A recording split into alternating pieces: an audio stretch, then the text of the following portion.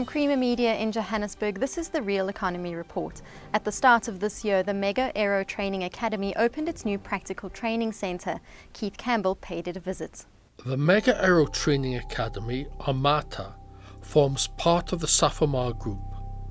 Originally set up by another company, it was taken over by Safomar some 4 years ago and subsequently developed, as Chief Instructor Joe van der Merwe explains. And thus we started MATA from that point of view, taking over an existing school that was only been in existence for about a year and take it from there, and we built it up from there.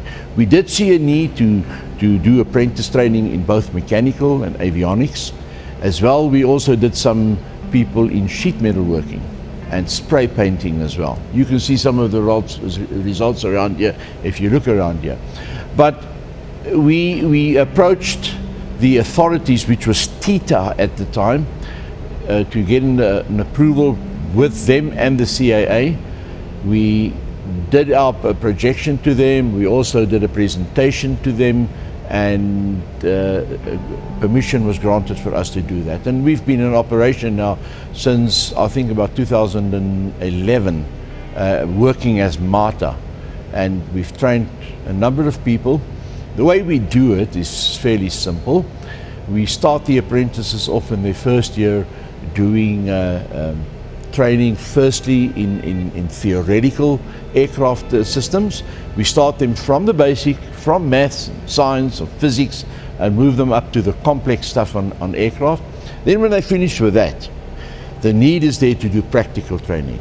And this is what you see around here. The aircraft around us here, the power plants, and we do physical, practical training on the guys so that they accumulate certain skills. The skills normally are attained after the guys do about 800 hours of theoretical training, and it's 400 here, Andrew, 400 hours of practical training here.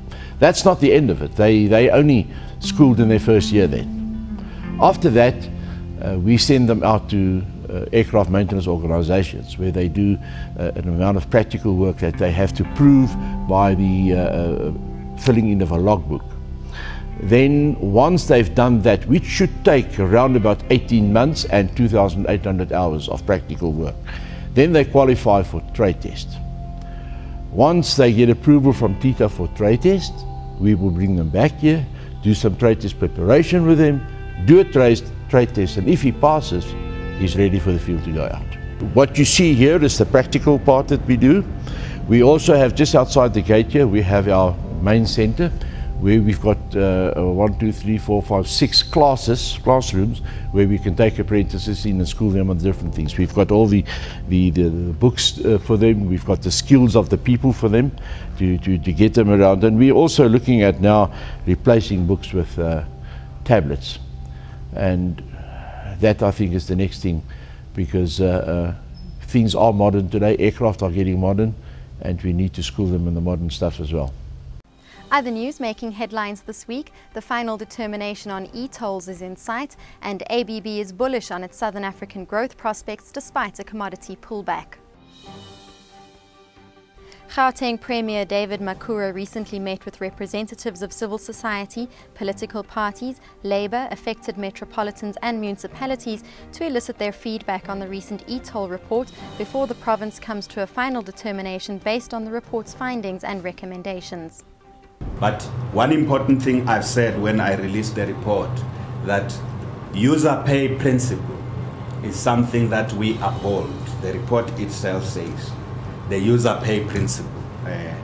So you can't change that. We require funding of the whole infrastructure on the basis of user pay principle. But how people pay, you know, and how much they pay is the necessary dialogue.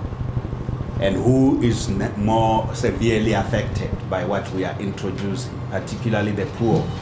How are they cushioned from that? The Southern African unit of Global Power and Automation Technology Group, ABB, is optimistic that the region's growth fundamentals remain intact despite the recent fall in oil and commodity prices. As far as the market is concerned, We're also having a look at the Southern Africa market. That is for us a focus for growth for ABB South Africa. We've got currently about 17% of our order intake, or not order intake, revenues is currently coming from outside of South Africa. That we definitely want to grow because we see much bigger growth in Southern Africa with little growth in South Africa. So definitely maintain our market share in South Africa, but increase our market share in Southern Africa. That's Creamer Media's Real Economy Report. Join us again next week for more news and insight into South Africa's real economy.